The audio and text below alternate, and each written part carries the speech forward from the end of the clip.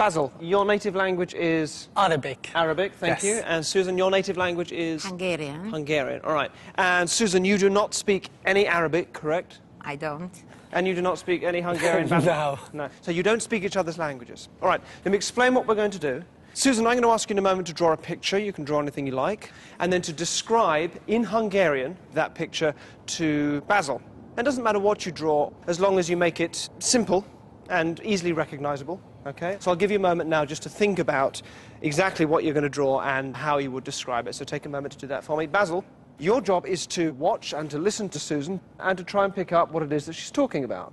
Now, don't worry about the fact that you can't understand a word that she's saying, because often the words we use are neither here nor there. You just listen, and as you begin to form an image in your mind, you can change that. Maybe you think, oh, no, that's not right, I'll change it for something else, and that's fine. And then at the end, I'll ask you to draw whatever you think it is. Is that clear?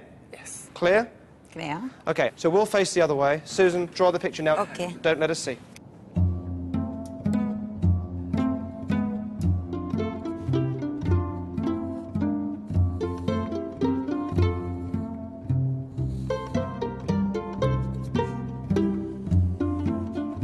Tell us when you're done. I'm ready. Could you put it face down on the table so we can't see it? Basil, you can turn back round now. All right. Susan, I'd like you to describe your picture that you've drawn in Hungarian. And Susan, don't make any obvious gestures that might give it away. And if you can avoid using the word itself, especially if it sounds like the English word. OK, off you go. Egy állatot rajzoltam, ez egy nagy szürke állat, ormánya van, nagy fülei vannak, vastag lába, Indiából és Afrikából származik, ezért gondolom, hogy sokan szeretik, mert nem eszi meg a többi állatot.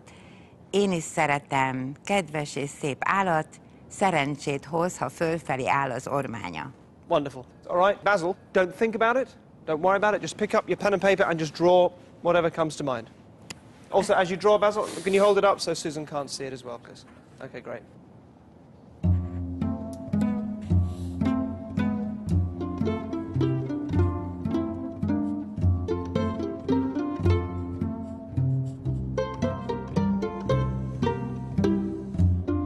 OK. Now, because that is a little ambiguous... Shall I write? Yeah, I'll write along the top what that is. Right. Oh, that's interesting. You've got a colour as well. Yeah.